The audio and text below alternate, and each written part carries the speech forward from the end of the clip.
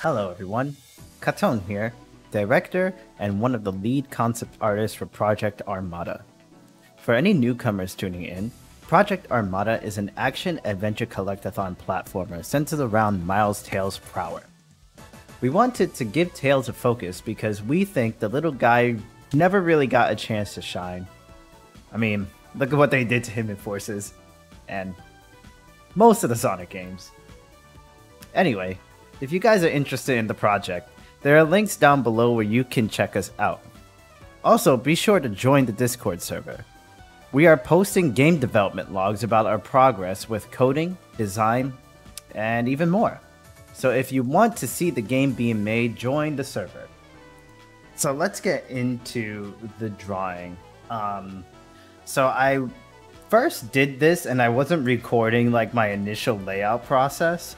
So I don't think you'll see that in the video. So what I did was I laid it out and then I went over it with like tighter pencils and I just started to add a little bit of details before I went into the inking process. Now for the inking process, I'm doing everything on Clip Studio, by the way.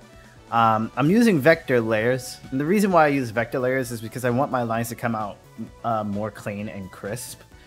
And with vector layers, you can really play around with the lines manually as if you was doing graphic design. So that's why I started doing all of my drawings in vector layers, to be honest. And then here I made everything gray just so I can flatten it and make sure, you know, everything is supposed to be looking the way it's supposed to be looking.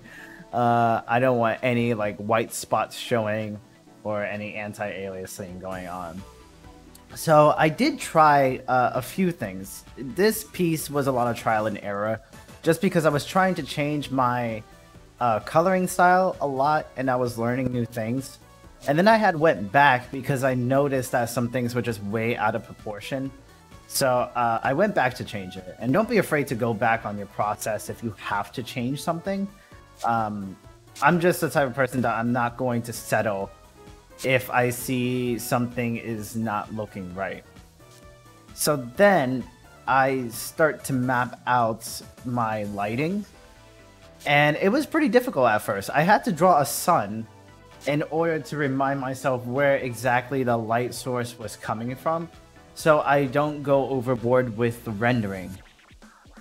And then I had duplicated the flats layer, I multiplied it, and I started to erase it, so that's how I'm getting like the lighting.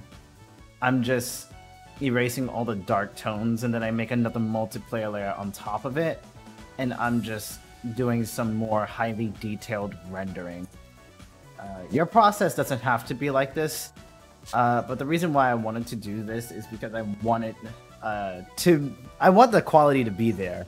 You know, I could have just cell shaded it, but I definitely wanted to make Tails pop, and I wanted to really show some dynamic lighting with this character in some way. So the video unfortunately doesn't show a lot of it, but I go into a lot of really small details around the face and the muzzle part, and I'm just mapping out more lighting.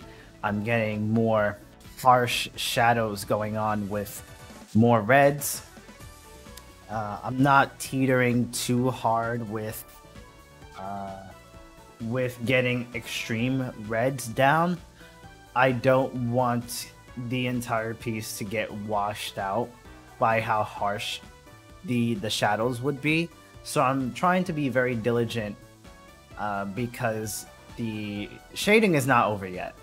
I'm putting in a lot of details with the shading, but I also have to make it look natural. I messed around with the idea of making some fur textures on him, but I didn't want it to be that rendered, if that makes any sense. So basically for the rest of the piece, I am just cleaning up some areas. I'm adding some more shadows where they need to be. Really trying to make that lighting strong so the shadows can pop out and I can be able to make the lighting more dynamic. Now my favorite part of this piece was the shoes, because I had rendered the shoes where it indents, and it the way I made it look, it was my favorite part of the piece. I really made those shadows pop on his shoes and made those indents feel real, almost 3D like, in my opinion. That's how I interpret it, which was really, really cool. I definitely want to take that technique with me in a different art piece if I happen to make shoes like that again. And then for the soles of his shoes, I kind of debated with that because I didn't know if it was going to be like metallic looking or just like shiny. I decided for like a shiny type of look. And yeah, I'm basically just going back and forth, still cleaning some parts up, and I am still adding some details where they need to be added. But yeah, that's basically how the rest of this piece goes. There's not really much to shading and lighting. You just have to understand how to work in 3D in order to understand how lights are going to bounce off of each other and how lighting, depending how strong it is, if it's closer or far away, how is it going to affect the shadows? Is it going to be harsher tones? Is it going to be lighter tones? Is it going to be... you also have to take bounce lights into consideration and ambient occlusion. So a lot of thought process goes into coloring in general. But don't be afraid to tackle it, because coloring can be very, very fun and relaxing, and it can also be a very, very, very long and tedious process. But I hope you guys enjoyed this video, and I hope you guys enjoyed me commentating over it. I don't really have much else to say about this piece. It really does speak for itself. But that was just a little tidbit of my thought process. And hopefully, I will remember to hit the time-lapse button on Clip Studio so I can deliver more videos like this to you guys. But other than that, yeah, the Project Armada is working very, very hard on all fronts. We got more coders. We're getting some really great concept art done, and we're getting some content done for the overall project, which is very, very exciting.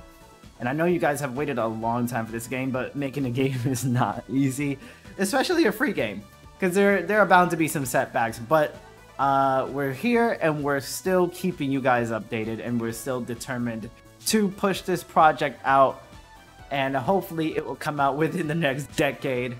But yeah, thank you guys so much for watching this video.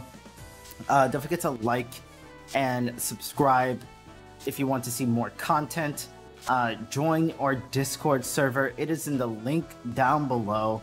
We are posting game dev vlogs, so if you are very interested in either joining the project or you just want to watch how the process is made, join the server and start conversating with us. We'd love to meet you. But this has been Katon, and I am out of here. Goodbye!